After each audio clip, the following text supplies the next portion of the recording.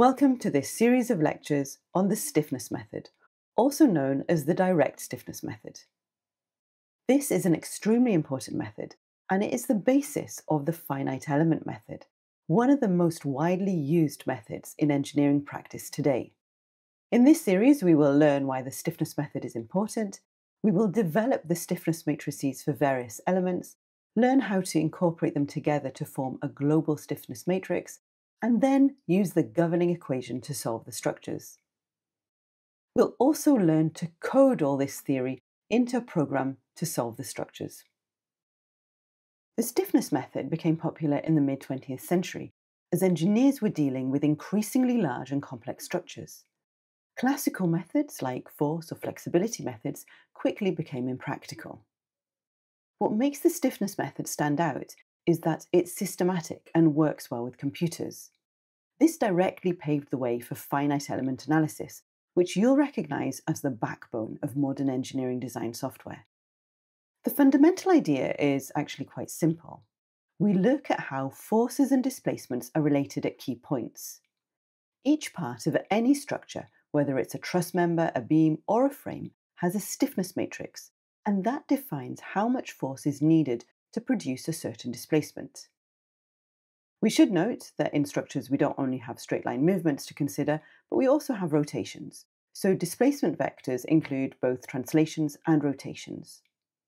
Similarly, the force vector includes not just forces, but also moments. We can write this relationship compactly as F equals K times D. The force equals the stiffness times the displacement. This simple equation is the building block of the entire method. This compact equation is what makes the method so powerful and general. Before we dive into the procedure, however, let's discuss some basic concepts. On the next few slides, we'll discuss the main concepts we need to understand before we discuss the procedure and start developing the stiffness matrices. First, we need a consistent sign convention. We take displacements as positive in the global x and y directions, and rotations, which are anti-clockwise, as positive. Similarly, nodal forces and moments are positive when they act in these same directions. Similarly, nodal forces and moments are also positive when they act in these same directions.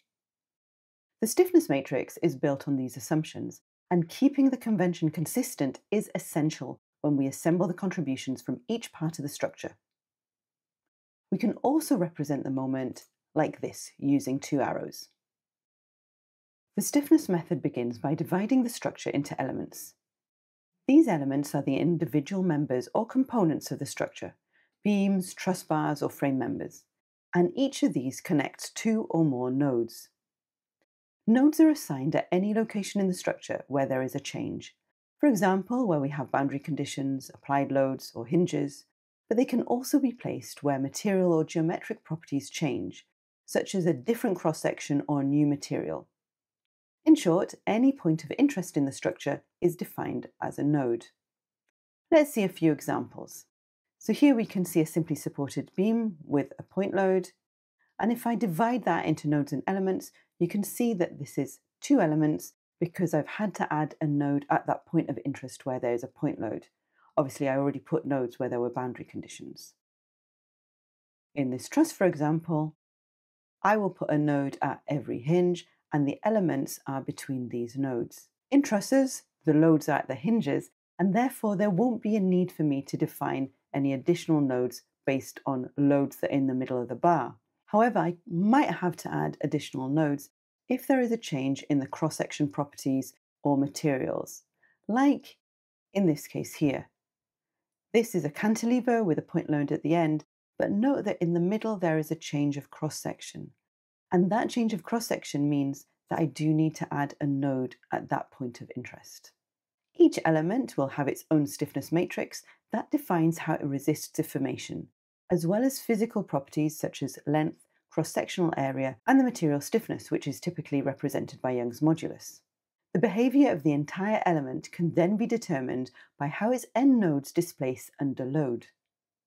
By focusing on nodal displacements and nodal forces, the stiffness method allows us to represent the entire structure in terms of a set of matrices.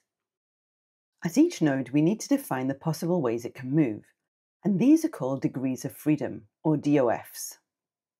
These are the unknowns that we solve for in the stiffness method. The number and type of degrees of freedom at a node depend on the type of structure and whether the analysis is 1D, 2D, or 3D. In trusses, for example, each node usually has one translational degree of freedom in the axial direction of the member.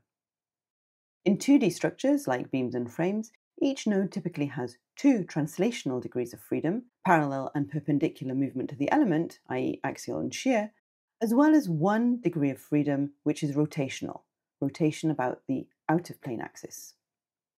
If we were to look at 3D structures like space frames, each node could have up to 3 degrees of freedom that are translational and 3 degrees of freedom that are rotational. Let's see what that means for the truss we saw in the slide earlier. If we start off with this truss that we divided into nodes and elements, we can take a closer look at the element between nodes 1 and 2, element 1. This is a truss element, so it will only have forces and displacements in the axial direction. 1 at node 1 and 1 at node 2, so 2 degrees of freedom in total for this element. Each element is represented mathematically by its stiffness matrix. This matrix defines the relationship between nodal displacements and nodal forces or moments. Its form depends on the element's physical properties: length, cross-sectional area, moment of inertia, and the material's Young's modulus. These govern how stiff the element is and how it resists deformation. By calculating each element's stiffness matrix, we can build up the structural behaviour piece by piece. Each element's stiffness matrix is first written in its own local coordinate system, which is aligned with the axis of the element. That makes the maths much simpler. But because every element may be oriented differently in the structure, we need to convert these local stiffness matrices into a global coordinate system. The global coordinate system is shared by the entire structure.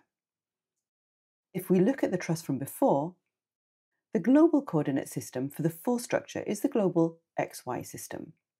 However, if we look at one of the diagonal members, its local coordinates are along the axis of the member, as you can see here. This transformation step ensures that all elements are described consistently, so they can be assembled together into one global stiffness matrix. Don't worry if any of these concepts seem difficult. We'll cover them all in great detail as we go through the lectures. The last fundamental concepts before we move on to the procedure are boundary conditions and applied loads. Boundary conditions, as you already know, describe how the structure is supported or restrained. For example, whether a point is fixed, pinned, or free to move. Applied loads are the forces or moments acting on the structure. In the stiffness method, both boundary conditions and loads are incorporated into the global system. They define how the structure interacts with its environment and are essential for accurately predicting the structural response. Now that we've covered the fundamental concepts, here's a summary of the stiffness method procedure. First, we divide the structure into elements and nodes.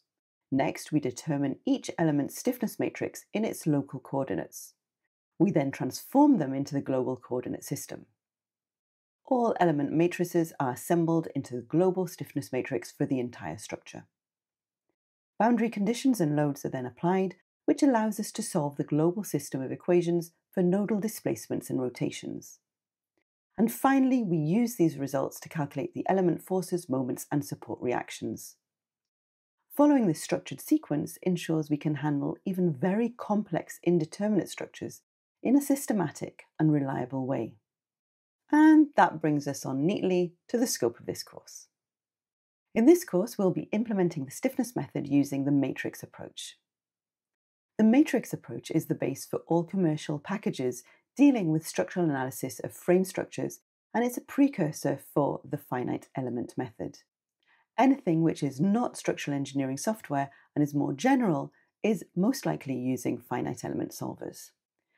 Now that we've completed this introduction and discussed the basic concepts, the structure of this series is as follows. We'll start off by developing the stiffness matrices for 3 basic structural elements: a bar or truss element, a beam, and a frame element. We'll discuss how these elements combine to form a global stiffness matrix for the whole structure and how we rotate individual elements from their local coordinate system to the global coordinate system. We will then develop the load vector.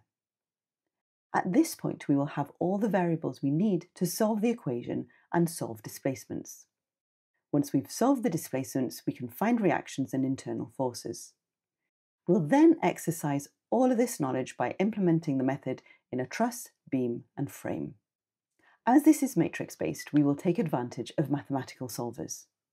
My go-to for this kind of coding is MATLAB, and I'm lucky enough to have a subscription through my place of work. But an excellent and free alternative is Octave. It's free to download, and I'll allow anyone to join in the fun as we go through this series of lectures. Octave is a high-level language, primarily intended for numerical computations. It provides a convenient command line interface for solving linear and nonlinear problems numerically and for performing other numerical experiments using a language that is mostly compatible with MATLAB. You can find more on their website. And that brings us to the end of our introduction into the stiffness method. I hope you understood all the basic concepts and are ready for the next step. So join me next when we develop the stiffness matrix for a bar or truss element so that you can see how we build these matrices from the ground up. I look forward to taking that next step with you.